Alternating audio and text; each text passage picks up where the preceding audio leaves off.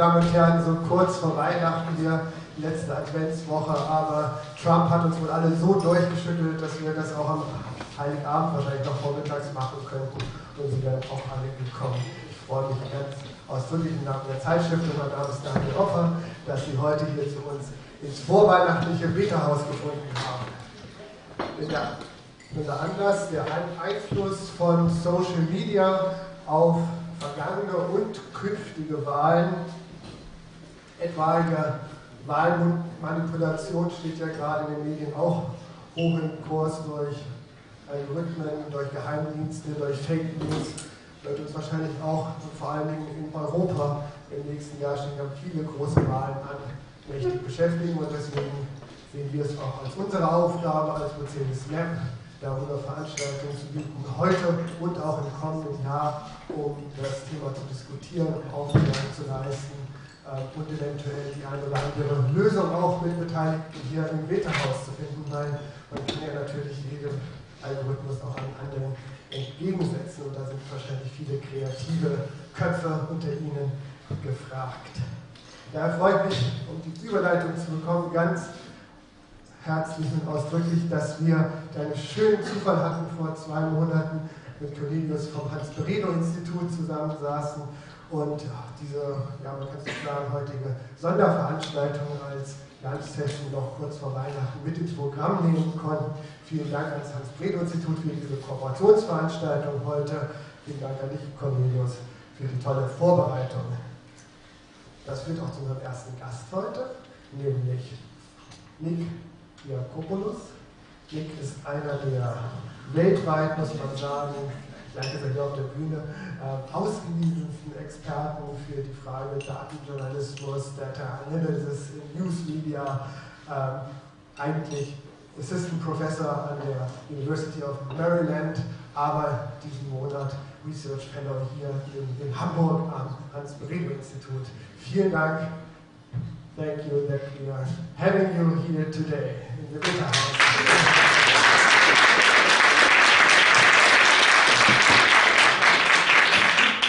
Nick macht viele Studien zu dem Thema, wird ein paar der wichtigsten Aspekte auch gleich für die Diskussion in einer kurzen Präsentation vorstellen. Ich will nur einen Aspekt rausgreifen, der mich auch besonders bewogen hat, nämlich die Analyse, um die es heute auch gehen wird, von Darstellung von News über Donald Trump und Hillary Clinton in den Google Newsfeeds. Sie kennen diese Rubrik in den News bei Google, also wenn man auf Nachrichten klickt und durch die normale Suchleiste dann Zeitungsausschnitte angezeigt gezeigt zu bekommen, die sich eben mit dem Thema beschäftigen. Gar nicht so sehr hat mich dabei bewogen die Frage, wer steht an erster Stelle, das wissen wir alle, das ist immer das Entscheidendste für die Klickrate. Ist das jetzt New York Times, ist es der Spiegel oder ist es CNN?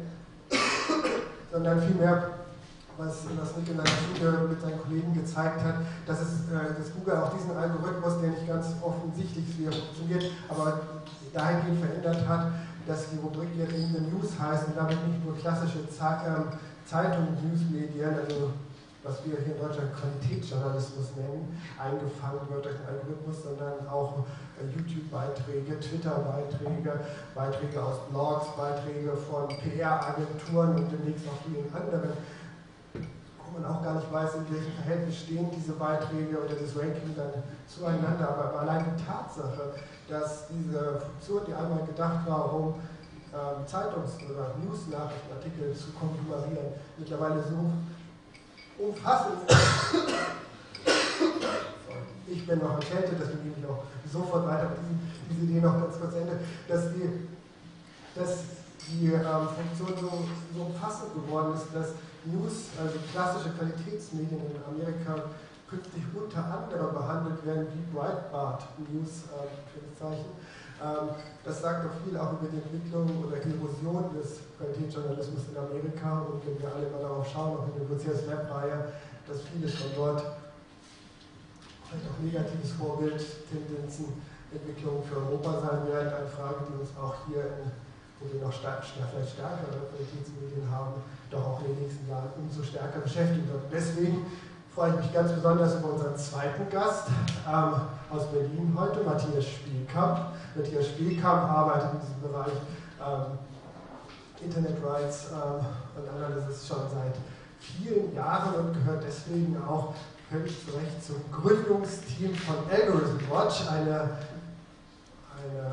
noch in der Entwicklung befindliche NGO, die sich zum Ziel gesetzt hat, zu analysieren und erstmal die Frage aufzuwerfen, was sind denn gesellschaftlich relevante Algorithmen, Entscheidungsmechanismen, die im Netz stattfinden, die wir gar nicht alle durchschauen oder gar nicht wissen, dass es sie gibt oder wo sie eingesetzt werden oder zu welchem Zweck, die so relevant sind, dass sie uns als Gesellschaft als Ganzes betreffen und die sie deswegen analysieren, verstehen und vielleicht auch kontrollieren müssen. Zu diesem fantastischen oder spannenden Vorhaben, ambitionierten Vorhaben, wird uns Matthias auch gleich etwas erzählen. Und danach auch in das Gespräch, nämlich genau der Frage, wie das zum Beispiel mit diesen Google-Algorithmen, die News-Ranking sein ist, wie relevant die sind, ob man die oder wie man die kontrollieren, analysieren oder auch gesellschaftlich bewerten muss. Deswegen freue ich mich, dass wir dieses Dream-Team heute auf der Bühne haben, um die Diskussion aus Amerika auch dann für unsere Senioren in Deutschland hier gleich mit rüberzunehmen. Danke in diesem Zuge auch ganz kurz, um den Abschluss zu machen, an die Betahaus-Crew, die uns hier heute wieder zu Gast hat, die sich auch mit dem Thema Amerika-Wahlkampf und den Auswirkungen beschäftigt hat, am 3.12. auch am Democracy Camp, das sie im Januar, am 7. glaube ich, 7. Januar hier fortsetzen wird, zu dem ich Sie ganz herzlich auch einladen soll, also mit den Konsequenzen weiterzumachen und was wir, nicht weiterzumachen, aber zu überlegen, was wir tun können sollten für eine liberale, offene Gesellschaft in der ganz realen Offline-Welt und natürlich im Netz. Darum wird es auch gehen bei unserer nächsten Lunch-Session im Januar. Hier am 24. Januar, die Flyer liegen auf Ihren Sitzen, dazu sage ich jetzt nicht viel mehr, wird es genau um die Frage einer smarten Stadt gehen, die Versprechen einer smarten Stadt, Diakopoulos, aber auch deren Schattenseiten mit unserem Fellow betrieben. Dann am 24. Januar sind Sie auch ganz herzlich eingeladen. Nun aber, Nick, I'm on stage, it's your stage.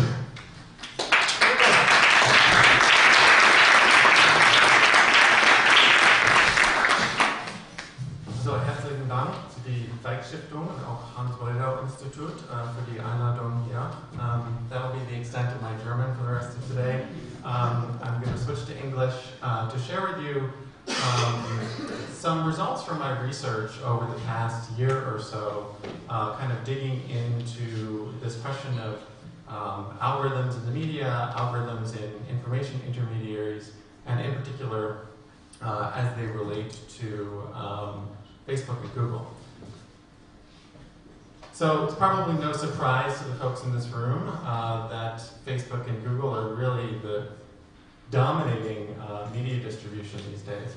44% of US adults get news on Facebook, 62% from social media, more than half of the US adults get news from Google, and a recent study from the Parsley Media Tracking Network basically came out last week and said 80% of the traffic to news sites is coming through Facebook and Google.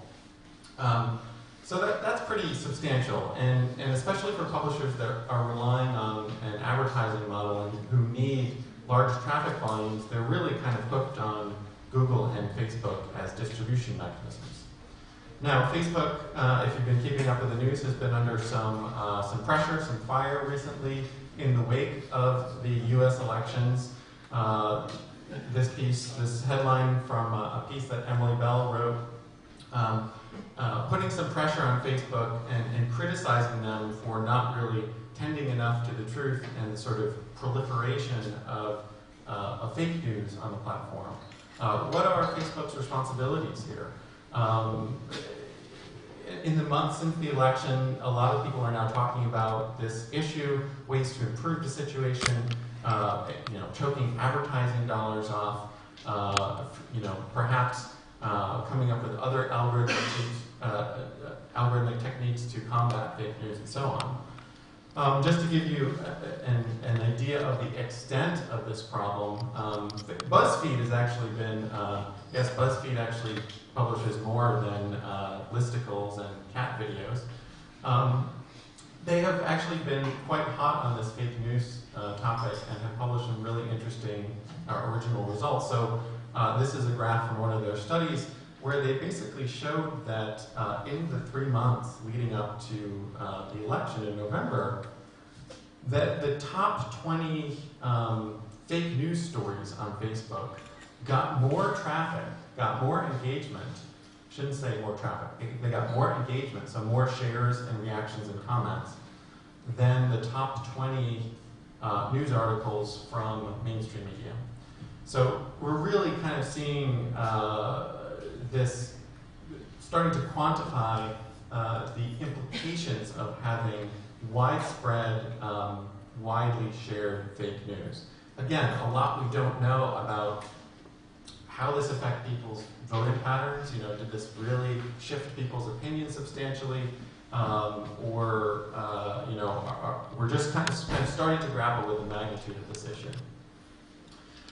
Going back a few years, although we do have some much stronger evidence of the impact of Facebook in elections, not particularly about pushing you to vote for one person or another, but simply pushing you to turn out and vote at all, and the implications and the power of Facebook as a platform for getting people to their polling location. So let me just parse this graph for you for a moment. So what this is showing, and this is based on Facebook internal data, so we sort of are trusting them in their analysis here. What they did was a study in the 2012 elections in the US where they had two conditions.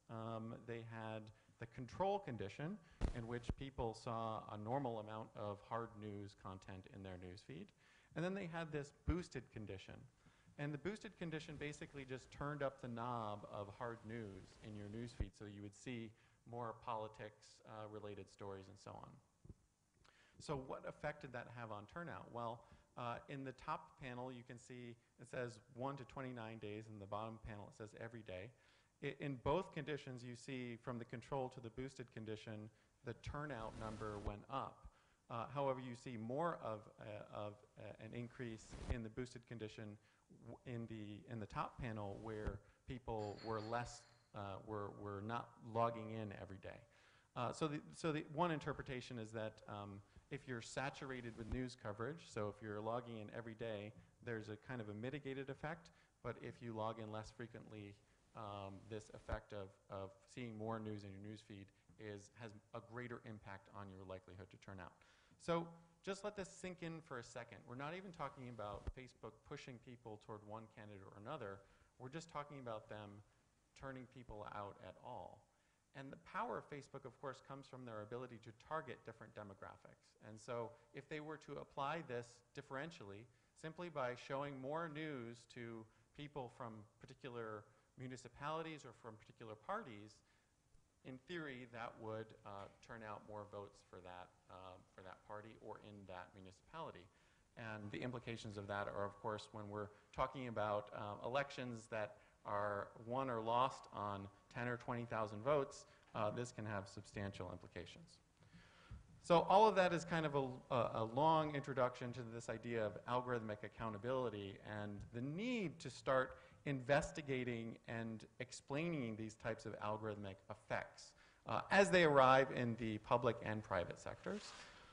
As a journalist myself, I'm thinking a lot about how journalists, as well as others, can characterize this bias, this power, this influence of the algorithm to start to quantify, to start to understand and trace the implications for these systems. And then also kind of flipping things around and also thinking about, well, if we're training the next generation of designers and developers of these systems, how can we develop more ethical frameworks, more ethical processes, so that they're taking accountability into their own design process as they create these things? So let me talk a little bit more about algorithmic accountability as it applies to Google in the election. This is something that where myself and my research lab have done some empirical work. So this work is motivated largely by this study that was published last year in the Proceedings of the National Academies of Sciences, PNAS. The study coined this phrase, the search engine manipulation effect, SEME.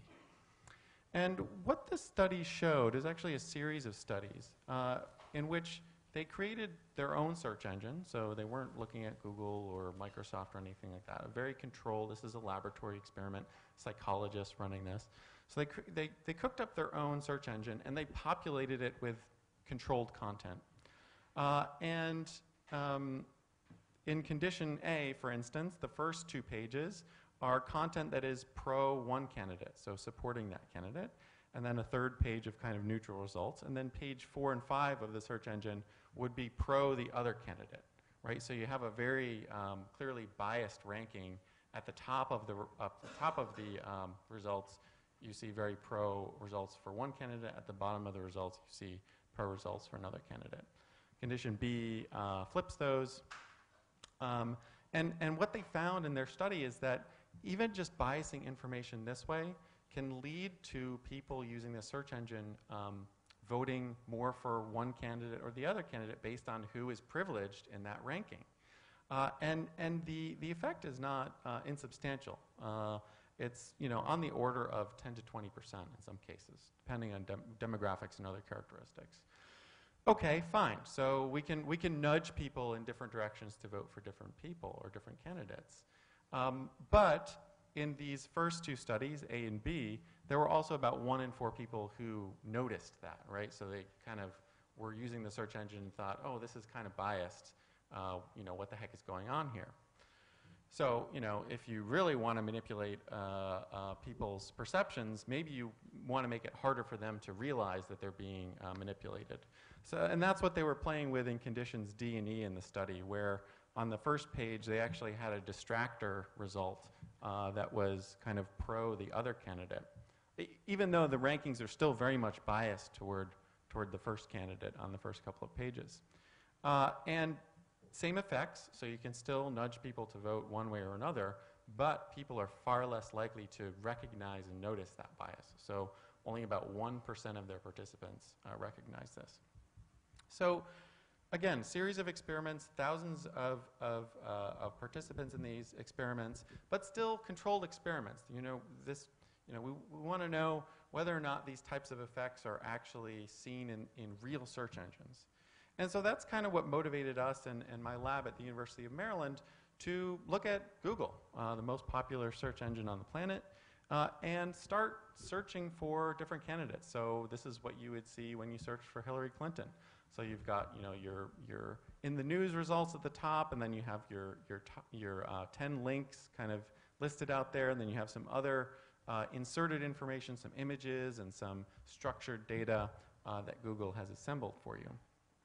And the question that we wanted to ask to begin with was, well, if I search for Hillary Clinton or Donald Trump or any of the other potential nominees at the time, since we did this actually last December, this was it's actually over a year ago now, we wanted to know how much content that was showing up in that first page of results was pro the candidate versus against the candidate.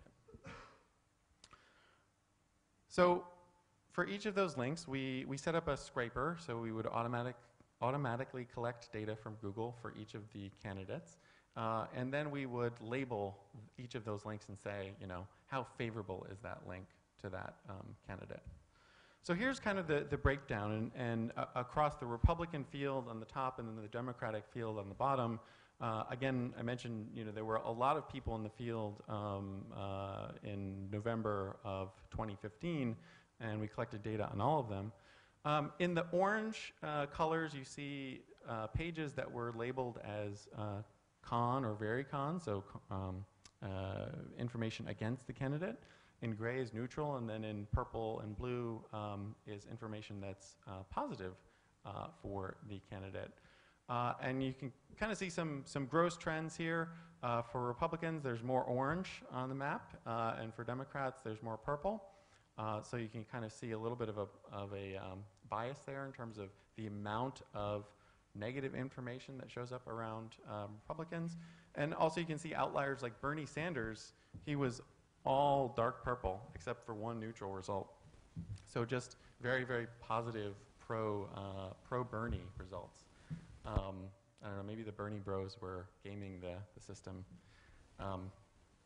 Another way to look at this is to kind of chart by result rank. So starting from 1 on the left-hand side down to the 10th result, so that's marching down the page, and then plotting the favorability score of the pages that show up in each spot in the ranking, and then broken out by Republicans, Democrats, and then the overall average. So a couple of patterns you can see here. The blue line is above the red line in all cases. So again, kind of reflecting this more positivity, more favorability toward Democratic candidates, but also this other trend of both these lines kind of tapering off as you move down the page. So very, very favorable information at the top of the page, and slightly less favorable, but still favorable information at the bottom of the page. And so what you're seeing there is things like social media accounts, pages that are controlled by the candidates themselves at the top of the list, and then in some cases, negative news stories and so on at the bottom of those search rankings. Okay, so that was sort of an initial foray. In March of this year, Google launched this idea of candidate info boxes. So if you searched for Donald Trump, you would get pointed toward this page. It's the On the Issues page. And this is Google's attempt to sort of explicitly curate information related to each of the candidates. And so on the left-hand side, there's different issues. Immigration is at the top, abortion, guns, foreign policy, and so on. And you can kind of read through these. And then if you expand any of those, you would actually be shown a carousel with snippets or quotes extracted from news media. So Google has Google News. They're tracking all the news media, or much of the news media that's talking about the candidates. And they're algorithmically curating quotes in which the candidate has said something that their algorithm deems relevant to that topic. So, all kinds of issues with this, right? Google's privileging certain issues based on the ranking, right? We know at the top of the ranking gets a lot more attention. So Google has already framed our debate in terms of immigration, abortion, and guns. And incidentally, I should mention, you only see the top 5 issues unless you click another button that says Show Me More. So Google is really focusing our attention on the top of that list.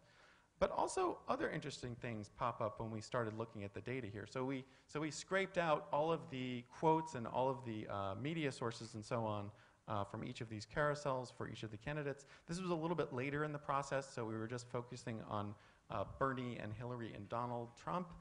And a few things popped out. So you can see this is the number of quotes for each of the candidates, broken out by 3 data collection periods.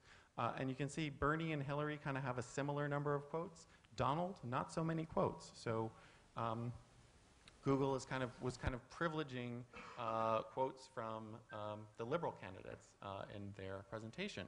Now, we also know, based on data, that Trump was getting a lot more coverage, and there were more articles being written about Trump, but that wasn't being factored into what was presented in those info boxes.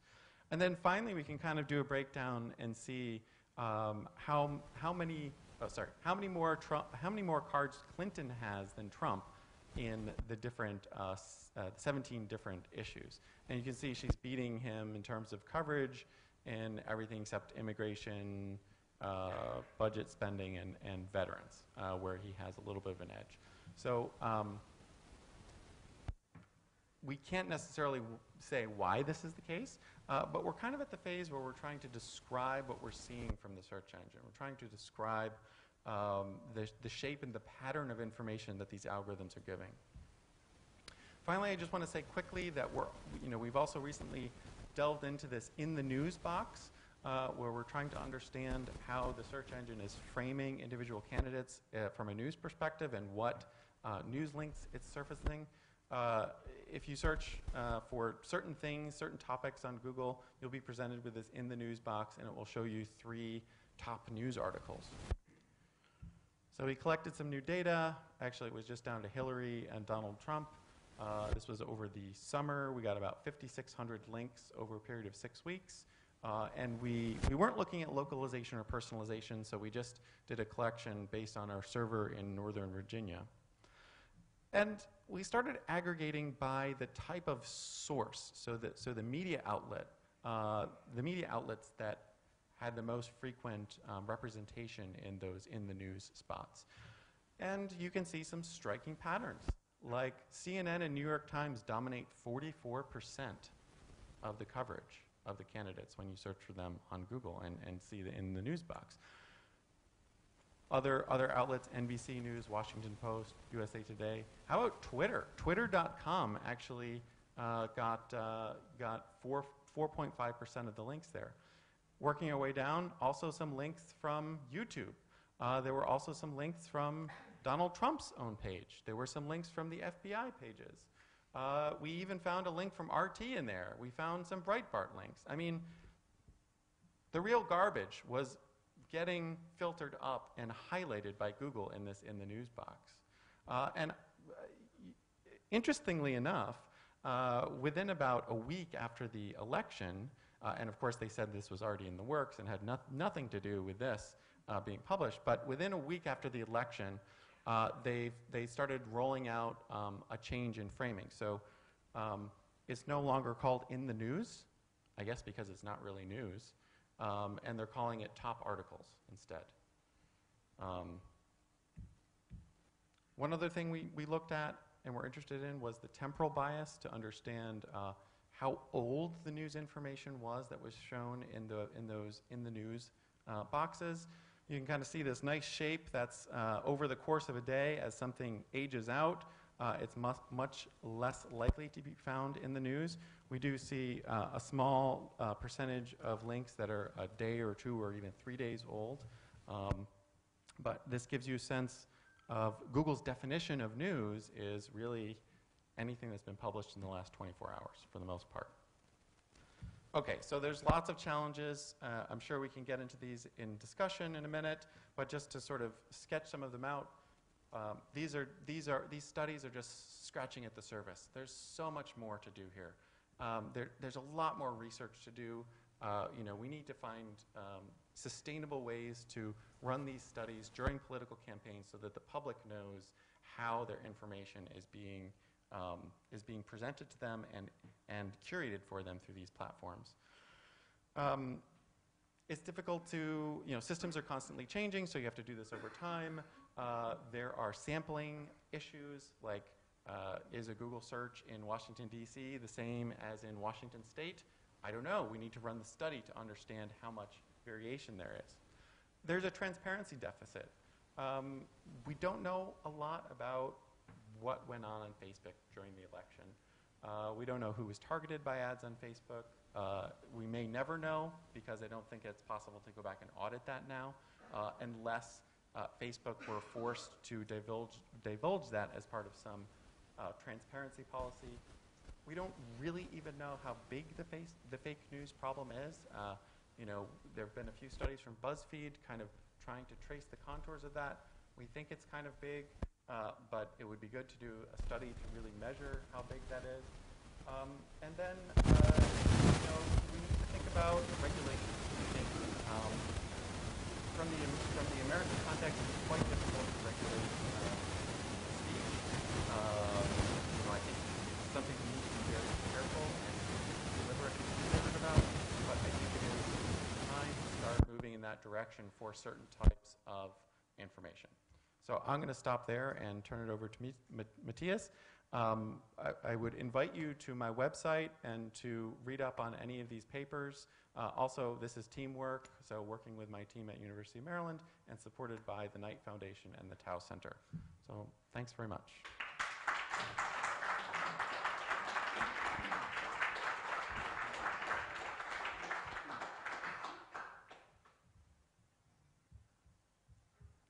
Okay, thank you very much, Nick.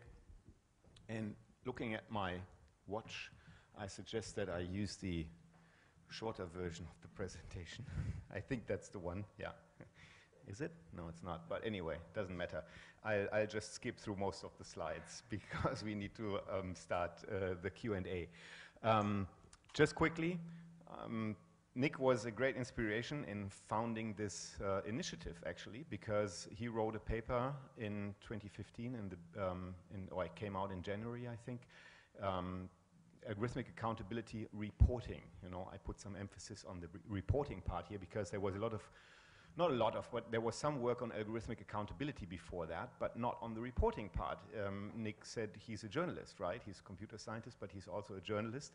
And that was something that actually made some waves through the international journalism community, at least small parts of it, because people thought, there's a thing here that journalists should look into. And that's why I started looking into and putting together a team of people, and we worked out a proposal for a German foundation that had put out a call on data journalism. Unfortunately, we didn't get the money, but the thing is that the three of us at the time, we decided that it was a good idea to start an initiative that then later became known as AlgorithmWatch. We got a fourth person on board, and that's the team right now. We have a computer scientist, Katharina Zweig, from the University of Kaiserslautern.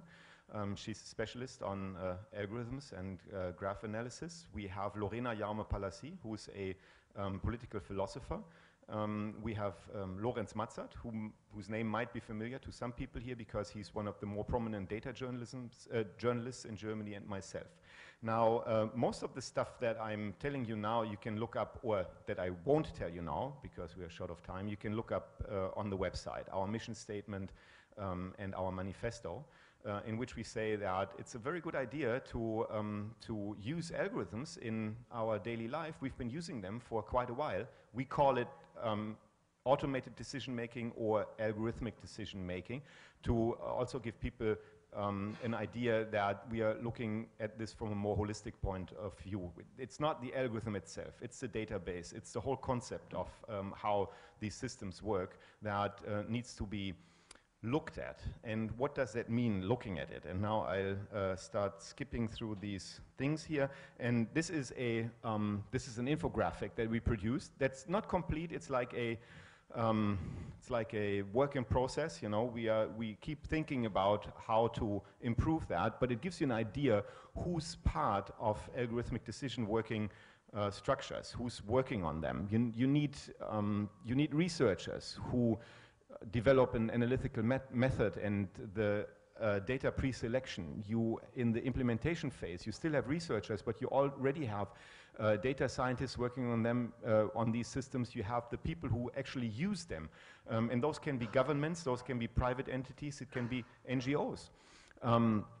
Also, you already have the learning environment that plays a big role here, and especially people who know about the TEI example, the Microsoft chatbot, know that the learning environment can be pretty harsh. You know, that was a chatbot that Microsoft published or put out on the web, and 14 hours later they had to kill it again because it had turned into a racist, sexist machine that was, you know, splurting out racist and sexist information. I don't even know whether we don't want to call that information, but things during that day. So they had to take it off the web again. So talking about this, the learning environment there was basically us. I mean, it was most likely not one of the persons in the room here who interacted with TEI, or is there one? Is there someone here in the room who interacted with TEI and made him a racist, sexist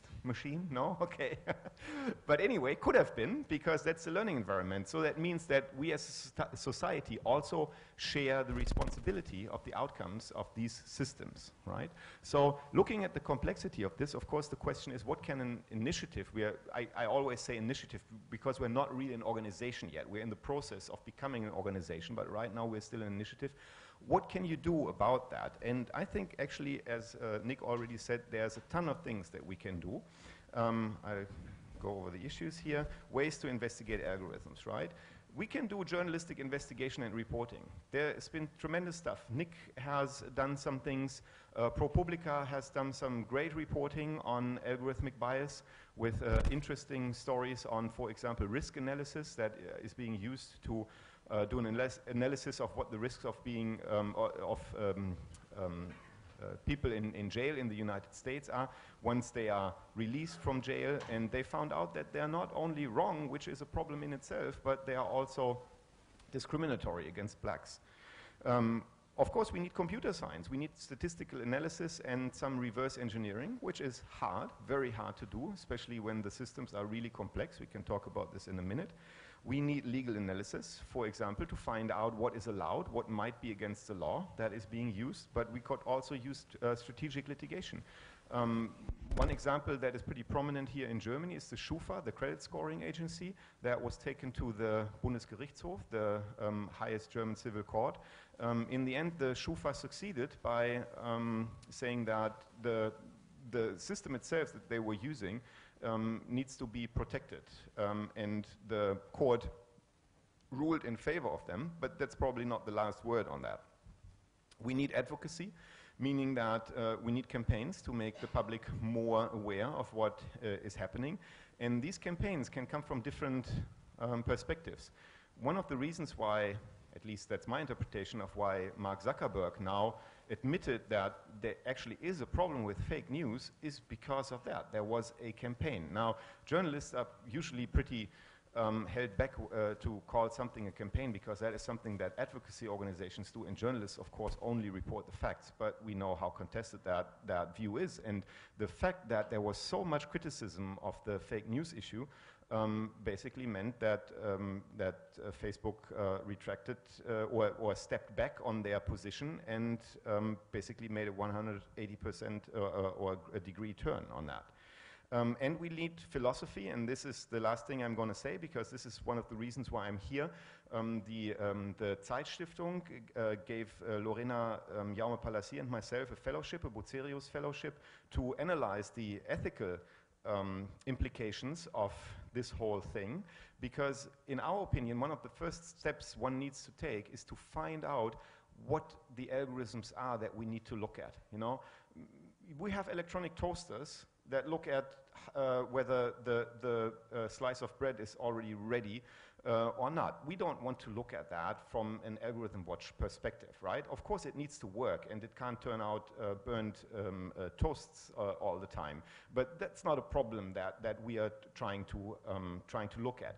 But when you take this further, you all of a sudden realize that there is a problem here, because use Facebook as an example, or you can use Google as an example. These are private companies that have terms of service, and the people who use these services, they have agreed to these terms of service. Now, what is the grounds for asking them to be more accountable to a general public than to ask someone else to be accountable to a general public, to ask the company, the General Electric that produces the electronic toaster, right?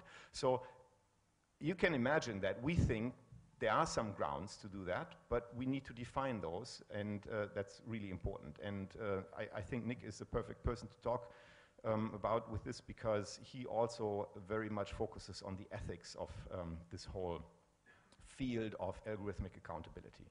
Okay, that's my short introduction to AlgorithmWatch. Whoops, that was too fast.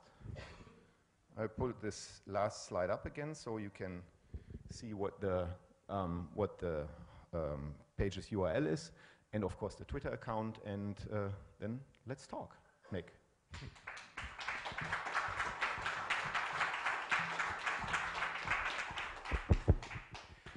And I'm going to ask you one question, just one, because we need to give you the opportunity to ask questions, and since it's a lunchtime thing, many people probably have to go back to work, although they don't want to. They want to stay with us for the whole afternoon, but you can't, so I'll make this quick.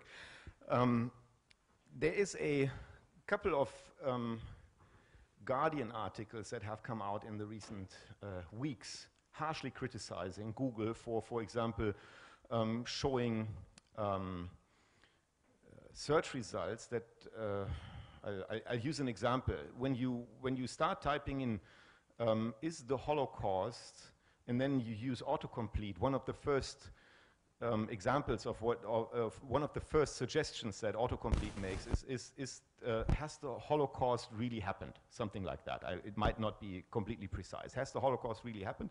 And when you choose that as your search term, you get tons of examples of pages like Stormfront and other Nazi sites that explain to you that the Holocaust didn't really happen, right? Of course, we know that's not true, but then the criticism comes from a perspective that says, yeah, but Google has to do something about that. Now, first question is, does Google have to do something about this? Secondly, I'll make this a little more complicated, because Google, of course, always answers to these questions. Well, you know, we are just showing what the web says is the most relevant article, right? If for those of you who know how Google works, it's pretty obvious. For those who don't, you know, Google basically, there's a ton of signals that they use, but one of the most important signals is that how many pages link to a certain web page, and then it gets highly ranked. And there are probably some or many people in the world who link to those Stormfront articles, right? But then a search engine analyst said, yeah, but the strange thing is, it's not really true. These articles that pop up on the top of the search engine, of the result pages, are not the most popular ones. Now, what's your take on that when we are discussing this issue? What do we know and what can we do? Yeah, wow, that's a great question. I think Google's response. Question, right? Yeah. Google's response has been to, you know, react to the surfacing of this information and sort of scrub the worst of it, as I think as a way to almost calm people down and maybe get them off their back. But there's a deeper point there, which is the criteria that Google has built into the search engine are somehow leading us to an information environment where these types of things do pop up and are popular or are brought to the top of the ranking. And so, you know, I think Google really needs to think about what is the most effective way forward. You know, do they really think that they can solve this with algorithms, or do they need to integrate more of a human decision process on perhaps a certain subset of potentially problematic searches? Now, I want to bring up one criticism to these series of Guardian articles, and it has to do with the magnitude of the problem. So if you type is, you know, or are Jewish people blank and let Google complete it for you, how often does that search really happen? 10,000 times a year? It's not that much, according to Google AdWords. So it's kind of like the Guardian found some dog crap on your shoe, and you have to scrape it off.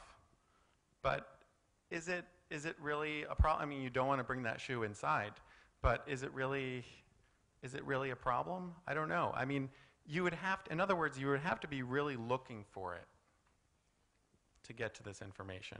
And if you're really looking for it, then you will really look for it regardless of whether or not Google is auto-completing it.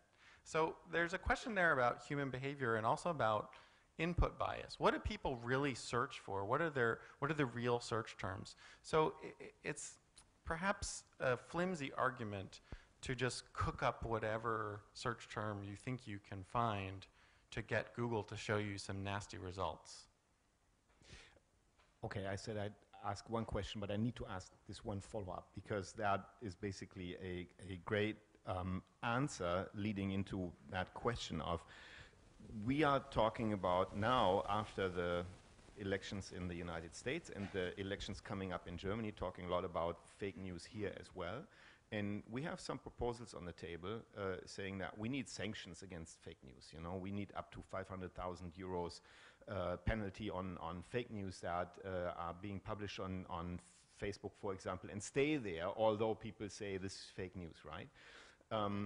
At the same time, at least that is my impression, except for, you know, the Hans-Bredow-Institut and very few other institutions in Germany and Europe, there's not a lot of research being done on these questions. And you just pointed to this when saying we don't really know what the magnitude of the problem is. Now, what's your take on that? What do we need right now when it comes to algorithmic accountability? Do we need sanctions to force companies to do something or the other, or do we need something else? Well, I think sanctions are a very slippery slope. Particularly, I think the minister proposed like 500,000 euros for an item of fake news that wasn't taken care of within 24 hours.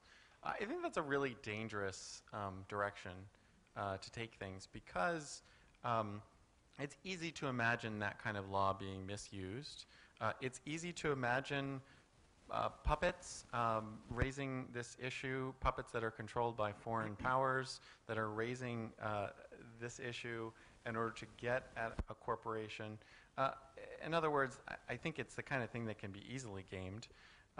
And I think we need to find a different solution to that particular question.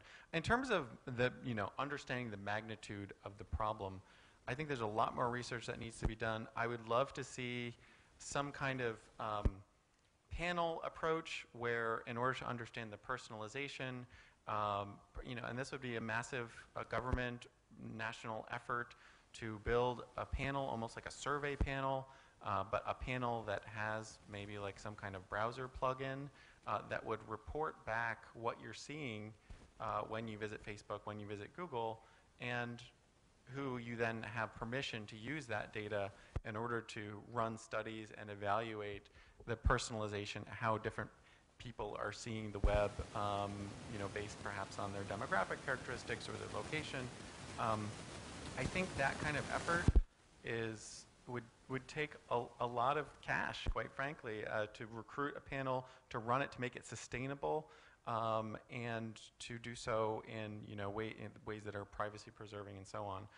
But I think we're talking about needing to measure the magnitude of these issues, needing to just get more information about what's going on. And I think to do it, we need a counterweight to these platforms. These platforms make billions of dollars every year, showing us ads. So we need a counterweight, and it's going to need to be more than a drop in a bucket. Okay, so over to you. Are there questions already? Yeah, and why not a Russian engine while you're at it, or a Chinese one? And they already have their own search engines, and it's because they don't want to be influenced by the Western monopolies. China makes it very difficult to do business in China as a media company. And Russia has their own options there too. So, sure, the EU should build their own option, and I think more diversity of options would benefit not just European citizens, but perhaps citizens in the US or elsewhere who want access to the values that type of search engine might build into it. I'm trying to remember, did France try to do this? It was Europe, actually. It was Europe. The Europeana search engine that popped up about, I don't know, how long ago was that? 8 years ago, probably? No. It was a European-led consortium that made that search engine, and it disappeared quietly afterwards. I think on the first day of operation, it crashed, and they said, we'll be back in 3 months. And that was the last thing I heard of it. So, I mean, it doesn't mean that it can't be done. It just means it was tried and didn't succeed. But of course, you can always argue that a very, very dynamic structure like a search engine is not really the best thing to be operated by a I wouldn't even call it government run, but by an endeavor run on European funding.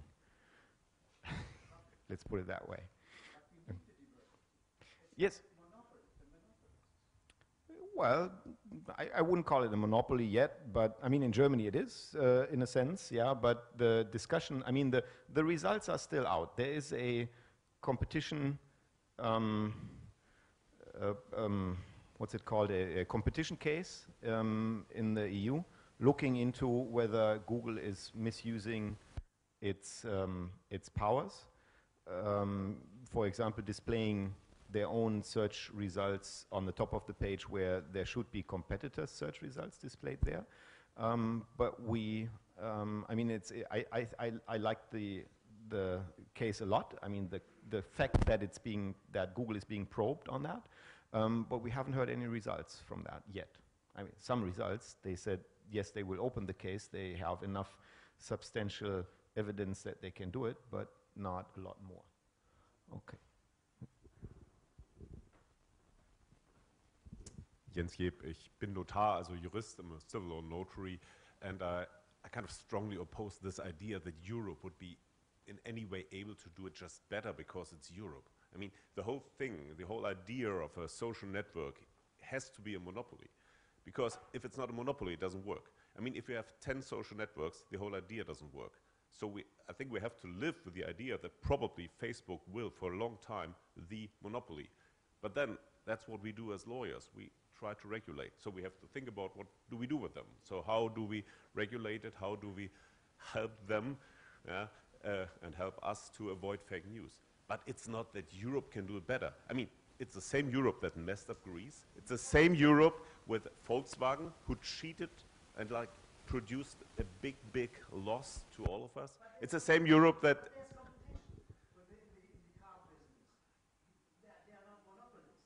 No, but it's Europe. It's a European communion. Volkswagen cheated, produced a massive, massive loss, and nobody looked at it. So it's not just because it's Europe, it's going to be better. And you can't just take something private, something that works, and say we do a governmental thing, it's going to be better. That doesn't work. But we have to find good regulation, and regulation can't be just to penalize it, but we have to avoid, of course, fake news. So we have to implement some system to identify them and to get rid of them very, very quickly. And our system at the moment, the courts, the legal system, is not fit at all to do this. Not at all. So it's just months and years later when we decide on those things. So we have to probably get special courts, we have to get special measurements, we have to find a system to report those fake news, check if they're really fake news and not just opinions, freedom of speech, and then probably tell Facebook, first, stop showing those ads to us or those news. Second, maybe replace them with the real news. So if they're really fake, maybe show everyone in his timeline, this is the truth, this was fake, and probably identify the first guy who ever posted it. And then you might think about like punishing this first one. But if you don't get the first one, you will never be able to punish anybody on legal grounds. Nick, any comments on that? No, I'm going to pass. Okay. Anyone else? Okay. Oh, well, I think the company is not the bomb. I think the company figured out an interesting way to weaponize social media, which is everyone loves a good quiz. Why don't we circulate quiz games? And, oh, by the way, these quiz games have been validated so that we can learn your personality profile in the course of completing the quiz. So this company has been circulating quizzes for years, gathering background or information on whoever's filling out quizzes on Facebook. So the bomb, I think, is not that a company is doing that. That company can do it, another company can do it. The bomb is this ability to target political advertising on the scale of an individual, or perhaps on the scale of personality profile. And, you know, how susceptible are individuals to seeing a Facebook ad? I don't know. Probably not very susceptible. I mean, I don't think it would have changed my vote. to see, some kind of ad on Facebook. But we're talking about maybe 1 or 2% of people who are susceptible to that. And I don't want to make any judgments about who those people are, but let's just say there's some small subset of the population that could be swayed by that kind of thing. And now you have this capability, this weaponization of social media that's able to just twist a little bit. And you only need 2% to win. So that's where it's being fought and won or lost. And the other question about, the differentiation between fake news and propaganda, I think there is a substantial difference. I think it has to do with the, to some extent, the nature of the content. I mean, fake news is invented. It's imaginary. There's no grounding whatsoever in any kind of reality, whereas I think propaganda takes a very explicit intent toward trying to manipulate people by grounding some of the information in real events and kind of framing it and twisting it to meet someone's political needs. So I do see a differentiation there. And I think, I'll blame, I'll flagellate myself, blame the media for being so imprecise in their use of this term, fake news. That's great, it makes for a great headline, but we need to be smarter about how we're talking about these things. And it's not all just propaganda. It's not all just fake news. We need to differentiate them and take appropriate actions. Yeah, as my last comment, second you on that, because first of all we could easily discuss the question of what fake news actually is for the rest of the afternoon here today, and probably not come up with a good answer that basically everyone can agree on. And then the other thing is that when we are looking at what the influence of, combining those two questions, Cambridge Analytica and what they're doing, the psychologist who was basically the protagonist of that story has had an interview or was interviewed for Die Taz in last weekend, so you probably want to look that up on the web, because he's sort of stepping back and saying, yeah, well, I was misrepresented in that story, in that original story that made such headlines here in Europe or in Germany. I think the nexus between those stories is that we should first probably not overestimate the influence of Facebook when it comes to the American election, and certainly not when it comes to the German elections that are coming up, right? We have a situation where basically there's, even if you think that like 2 or 3% of voters can be swayed in one specific demographic group, the most important demographic group that, so as far as we know now, was responsible for Trump's success was the people who, the group of white people with no college or other degrees, right? Those are the people who are the least likely to use Facebook and be influenced by Facebook, right? So if we look at that, it might give us a different perspective on the influence of that immensely powerful and monopolistic social media or social network that we're talking about all the time. So I would just say that the problem is that we don't know enough right now, and we need more research instead of more suggestions of how we can sanction all these evil companies. Okay. Agreed. Okay. Thanks a lot. And that was it for today. Danke. Thanks again. Thanks again for Hans-Bredow-Institut and the ZEIT-Stiftung, and now enjoy your lunch.